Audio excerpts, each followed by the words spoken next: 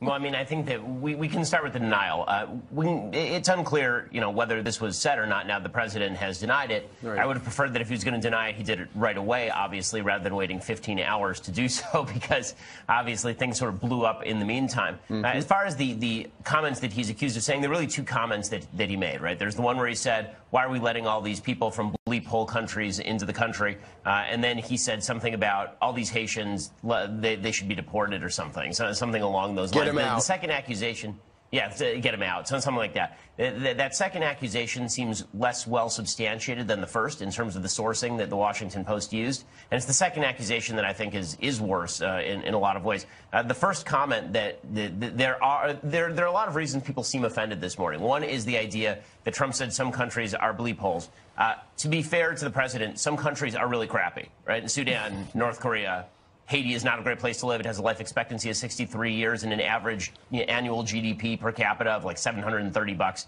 It's not a great place to live. So, and the cursing, is it something that we love? No, but he said it behind closed doors, unlike Joe Biden, who actually said on a live mic that President Obama's Obamacare deal was a big effing deal, right? So right. The vulgarity, I find the media is jumping up and down over that a little bit extreme, considering that they're happy to actually say the word that none of us are saying on air right now over and over on other networks. Yeah. The second question is whether he's actually saying that people from bad countries should not come to the United States because for some nefarious reason. Now, there are two reasons why you could say that people from those countries shouldn't come over or shouldn't be privileged in, for example, the diversity visa lottery program. The first reason is not actually bigoted, right? That's the idea that depending on the country that you are from, you may not be as well able to assimilate. And that's not a black-white thing. If you're from Russia, maybe you're not as able to assimilate easily as if you're from Great Britain. And in this case, the president's choices of countries are really unfortunate because when he contrasts Haiti and Norway, it gives people the ability to say, well, he's meaning black and white, when really all that he means is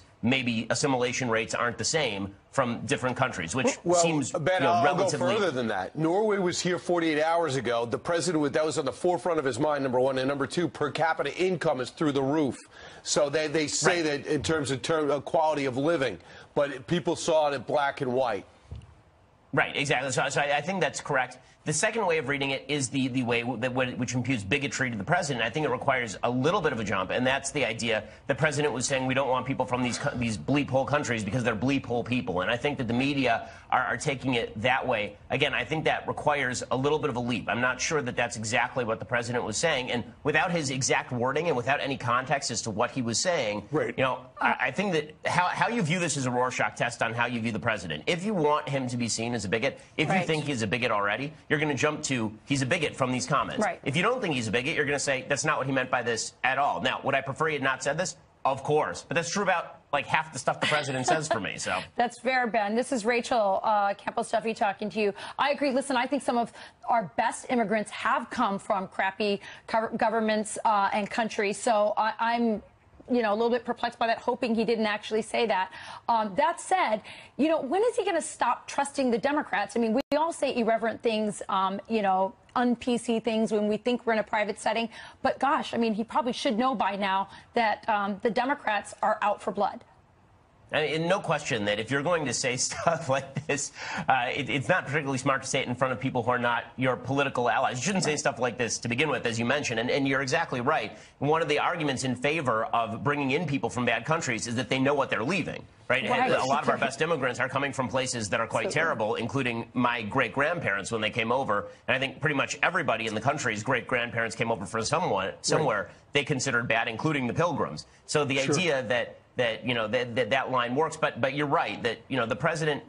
I swear, if the man could just stay off Twitter and watch his mouth, he would rise 5 points in the approval ratings almost immediately. And the proof of this is that every time he goes out of the country and he doesn't have access to Twitter and he doesn't actually speak to the press and he's not talking to Democrats, his approval ratings rise 5 to 10 points. And he does actually very good in these settings, in these international settings as well. Sure. All right, so let's talk about Nancy Pelosi if we can, because she's getting a total pass here about what she says about the money that so-called average people are making and getting increases off this economic plan, and how she described the meeting that was held without her. First off, when she was told that $1,000 bonuses were being handed out and places like Walmart were raising up their minimum wage, this was her reaction. in terms of the bonus that corporate America received versus the crumbs that they are giving to workers to kind of put the schmooze on is so pathetic. Crumbs to put the schmooze on. Could you please, you live in California, can you explain what she's talking about? No. I have no idea what she's talking about. You know, as a Jewish person who uses the word schmooze pretty regularly, you don't put the schmooze on. That's not actually a thing. And beyond that, you know, when Nancy Pelosi says that people who are low income and getting raises from because of the president's tax cuts and the Republican tax cuts, when she says that doesn't mean anything for those people, that's pretty derogatory toward people who she's supposed to be courting. I mean, I think the whole problem for the Democrats is they didn't win a lot of blue-collar votes in places like Ohio, Pennsylvania, Wisconsin, and now they're going around saying that if you get $1,000 back from your employer, you get a raise from your employer, it doesn't mean anything because it's not enough money. And maybe she should stop hanging out in Marin County and start hanging out in rural Ohio. Now, the second thing we wanted to bring up is what she said about the meeting that was taking place without her. The highest ranking person there was Steny Hoyer. Nancy Pelosi came out and said, what do you mean that meeting with a bunch of white guys? Five white guys? Maybe they should open up some type of other stand? I don't even know what that means, but Steny Hoyer was offended. I mean, number one, do people have to worry about her stability? Well, I mean, I'm not sure that Nancy Pelosi has been all there for a while, but I'm not going to play armchair psychiatrist. I think the voters are going to have to decide whether or not they want Nancy Pelosi representing them, and in San Francisco, apparently they do. But Nancy Pelosi, you know, doing this routine about intersectionality with regard to congressional leadership. Well, the negotiations definitely would have gone differently if Nancy Pelosi were there. She's going to have to explain why she would have negotiated any differently than Steny Hoyer, who's her deputy. And I'm just confused. Is she on a different page than Steny Hoyer? Did Trump not invite her because she's a woman? Is that the implication? Because that seems pretty stupid, actually. Well, maybe President Trump should put the schmooze on her then and invite her next time. One other thing we wanted to ask you about, and apparently there is a newspaper report that the Obama administration tipped off Iranian terrorists that Israel planned to assassinate him just because they wanted to make sure the Iran nuke deal, a Barack Obama legacy item, went through. Well, it wouldn't be the most surprising story. This comes from Haaretz, which is an Israeli newspaper that's usually well-sourced. They're reporting it secondhand based on another report. Ben Rhodes, the former national security advisor, essentially, to President Obama, apparently quasi-denied it on Twitter. But it wouldn't be a particular surprise for the Obama administration to be making provision for Iranian terrorists, considering there's an entire Politico report from Europe all about how they had done so for Hezbollah because they wanted to pay off the Iranian regime in order so they could ram through this nuclear deal. So your hackles always have to be up. Your kind of antenna have to be up whenever there's a story about the Obama administration trying to bend over backwards to help evil people on behalf of that Iran nuclear deal. They were lying to the American people continuously about it, of course. Ben, if this is true, this is the most powerful person in the Iranian Revolutionary Guard who is responsible really tangentially for many American deaths. That would be, you talk about a foreign policy disaster that needs to be investigated, Soleimani. This guy, we told him he's not allowed to leave the country, yet he turned up in Russia. So this would be something extraordinary if this is proven correct. It definitely would be a bombshell. And one of the things that's amazing is Tommy Vietor, who, of course, used to be a member of the Obama administration, apparently not when this story was broken. He came out and he said, well, why exactly is everybody so exercised? It's not like this guy Soleimani was like Osama bin Laden or something. That demonstrates the gap in understanding about terrorism that the Obama administration evidenced nearly every day in office. Absolutely. All right. Joining us today from the West Coast, Ben, thanks for getting up early. Have a great weekend. Thanks, thanks Ben. a lot. So that's a plausible read. Here's another plausible read. Okay, and this is the one people are ignoring. The other plausible read is that Trump is saying, look, we have a diversity visa lottery program. And that diversity visa lottery program is designed to take in people by country. It doesn't evaluate them on an individual level. Now, let me backtrack for a second. My own position on immigration is if there is no welfare, if there is no social safety net, I am for free and open immigration. Whoever wants to come can come. I don't have a problem with anybody coming here so long as they're not mooching off anyone. I don't care what country they are from. I do care about cultural impact. I do care about the viewpoints they espouse, but if they're not coming here to be violent, if they assimilate to American ideology, I don't care where you are from. Okay, that said, the diversity visa lottery program is the opposite of that. The diversity visa lottery program says that we are specifically going to bring people in from downtrodden countries, from countries that don't send a lot of immigrants through the legal immigration process. We're going to go to those countries and bring in a large number of immigrants from those specific countries.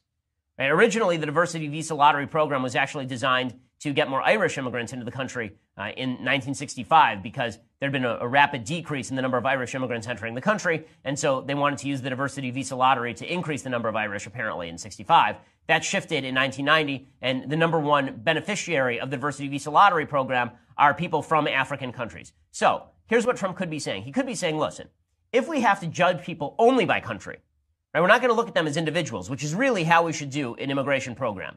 We should look at people and say, is this a good person or is this a bad person? Is this someone we want in the country or is this someone we don't want in the country? Right? That's the way we should do immigration always. But the diversity visa lottery program says, okay, you're from Ghana, you get in. You're from France, you don't. Right? That's really how the lottery program works. And so Trump might be saying, listen, that seems backward to me in the sense that if you were just going to take as the only descriptor the country of origin, you have to look at the country of origin, and country of origin does make a difference. It is easier, put aside race, it's easier, for example, to integrate someone from Great Britain into American ideals than it is to integrate somebody from, say, Russia in American ideals. Now, Russians are still white people, but the idea that you're coming from a government where there's no history of American ideology, that makes no difference at all. On average, it does make a difference. And I'll give you some statistics later that show that it makes a difference. But the point is this. We shouldn't be responding to the diversity visa lottery by doing what Trump said, which is bring in more people from Norway. We should be saying no diversity visa lottery because every individual should be elevated or degraded on their merits. We should have a merit-based immigration system. That's the way that we should do this. So those are the two plausible ways of reading what Trump said, which seems Ben, I'll go further than that. Norway was here 48 hours ago. The president, that was on the forefront of his mind, number one. And number two, per capita income is through the roof. So they say that in terms of quality of living, but people saw it in black and white. Right, exactly. So I think that's correct. The second way of reading it is the way which imputes bigotry to the president. I think it requires a little bit of a jump, and that's the idea the president was saying we don't want people from these bleep hole countries because they're bleep hole people. And I think that the media are taking it that way. Again, I think that requires a little bit of a leap. I'm not sure that that's exactly what the president was saying. And without his exact wording and without any context as to what he was saying, right. You know, I think that how you view this is a Rorschach test on how you view the president. If you want him to be seen as a bigot, if you think he's a bigot already, you're going to jump to he's a bigot from these comments. Right. If you don't think he's a bigot, you're going to say that's not what he meant by this at all. Now, would I prefer he had not said this? Of course. But that's true about like half the stuff the president says for me. So that's fair, Ben. This is Rachel Campbell-Stuffy talking to you. I agree. Listen, I think some of our best immigrants have come. He doesn't have access to Twitter, and he doesn't actually speak to the press, and he's not talking to Democrats. His approval ratings rise 5 to 10 points. And he does actually very good in these settings, in these international settings as well. Sure. All right, so let's talk about Nancy Pelosi if we can, because she's getting a total pass here about what she says about the money that so-called average people are making and getting increases off this economic plan, and how she described the meeting that was held without her. First off, when she was told that $1,000 bonuses were being handed out and places like Walmart were raising up their minimum wage, this was her reaction. In terms of the bonus that corporate America received versus the crumbs that they are giving to workers to kind of put the schmooze on is so pathetic. Crumbs to put the schmooze on. Could you please, you live in California, can you explain what she's talking about? No. No. I have no idea what she's talking about, you know. Well, I mean, I think that we can start with the denial.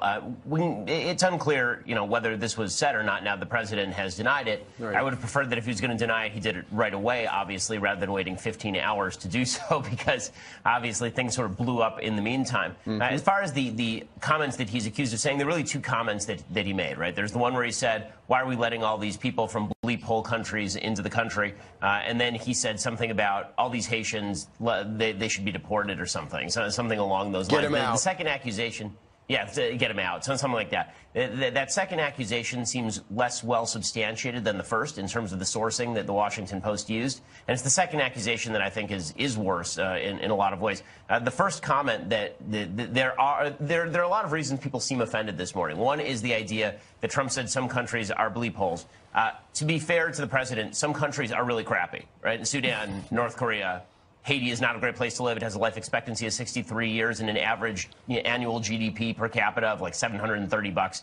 It's not a great place to live. So, and the cursing, is it something that we love? No, but he said it behind closed doors, unlike Joe Biden, who actually said on a live mic that President Obama's Obamacare deal was a big effing deal, right? So right. The vulgarity, I find the media is jumping up and down over that a little bit extreme, considering that they're happy to actually say the word that none of us are saying on air right now over and over on other networks. Yeah. The second question is whether he's actually saying that people from bad countries should not come to the United States because for some nefarious reason. Now, there are two reasons why you could say that people from those countries shouldn't come over or shouldn't be privileged in, for example, the diversity visa lottery program. The first reason is not actually bigoted, right? That's the idea that depending on the country that you are from, you may not be as well able to assimilate. And that's not a black-white thing. If you're from Russia, maybe you're not as able to assimilate easily as if you're from Great Britain. And in this case, the president's choices of countries are really unfortunate because when he contrasts Haiti and Norway, it gives people the ability to say, well, he's meaning black and white, when really all that he means is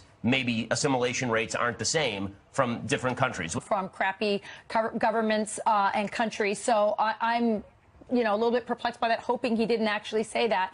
That said, when is he going to stop trusting the Democrats? I mean, we all say irreverent things, un-PC things when we think we're in a private setting. But gosh, I mean, he probably should know by now that the Democrats are out for blood. And no question that if you're going to say stuff like this, it's not particularly smart to say it in front of people who are not your political allies. You shouldn't say stuff like this to begin with, as you mentioned. And you're exactly right. One of the arguments in favor of bringing in people from bad countries is that they know what they're leaving. Right? And a lot of our best immigrants are coming from places that are quite terrible, including my great-grandparents when they came over. And I think pretty much everybody in the country's great-grandparents came over from somewhere they considered bad, including the Pilgrims. So the idea that line works, but you're right that the president. I swear, if the man could just stay off Twitter and watch his mouth, he would rise 5 points in the approval ratings almost immediately. And the proof of this is that every time he goes out of the country. Well, I mean, I think that we can start with the denial.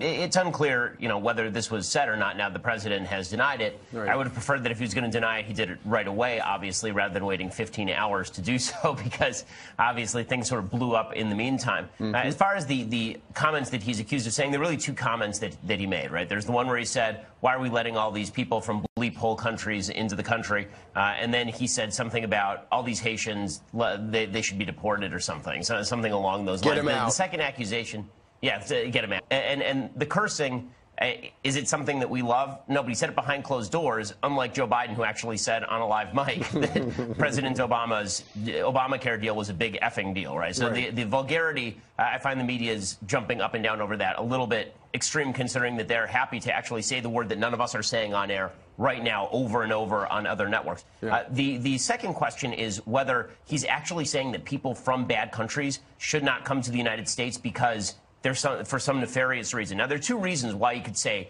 that people from those house, something like that. That second accusation seems less well substantiated than the first in terms of the sourcing that the Washington Post used. And it's the second accusation that I think is worse in a lot of ways. The first comment that there are a lot of reasons people seem offended this morning. One is the idea that Trump said some countries are bleep holes. To be fair to the president, some countries are really crappy, right? Sudan, North Korea. Haiti is not a great place to live. It has a life expectancy of 63 years and an average annual GDP per capita of like $730. It's not a great place to live. So than that, Norway was here 48 hours ago. The president, that was on the forefront of his mind, number one. And number two, per capita income is through the roof. So they say that in terms of quality of living, but people saw it in black and white. Right, exactly. So I think that's correct. The second way of reading it is the way which imputes bigotry to the president. I think it requires a little bit of a jump, and that's the idea the president was saying we don't want people from these bleep hole countries because they're bleep hole people. And I think that the media are taking it that way. Again, I think that requires a little bit of a leap. I'm not sure that countries shouldn't come over or shouldn't be privileged in, for example, the diversity visa lottery program. The first reason is not actually bigoted, right? That's the idea that depending on the country that you are from, you may not be as well able to assimilate. And that's not a black-white thing. If you're from Russia, maybe you're not as able to assimilate easily as if you're from Great Britain. And in this case, the president's choices of countries are really unfortunate because when he contrasts Haiti and Norway, it gives people the ability to say, well, he's meaning black and white, when really all that he means is maybe assimilation rates aren't the same from different countries, which seems Ben, I'll go relatively... further.